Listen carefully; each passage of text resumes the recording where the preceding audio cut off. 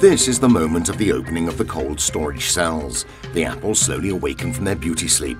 Within a monitored atmosphere, that is, at temperatures between 0.5 and 3 degrees Celsius, depending on the variety, and in an environment with low oxygen and relative humidity between 90 and 95%, the apples have barely changed their shape and colour.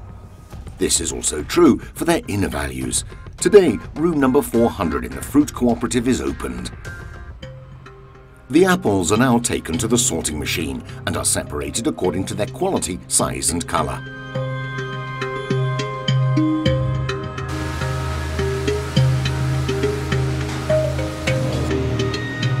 Floating across the waterline, the apples undergo digital quality inspection.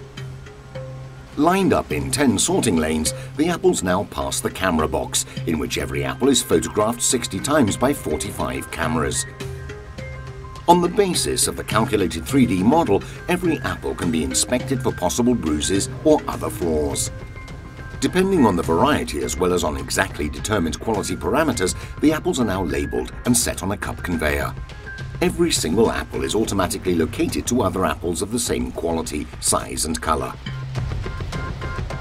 The cup conveyor gently drops the apple into the water where the particular quality class is led further on to be filled into a bulk bin.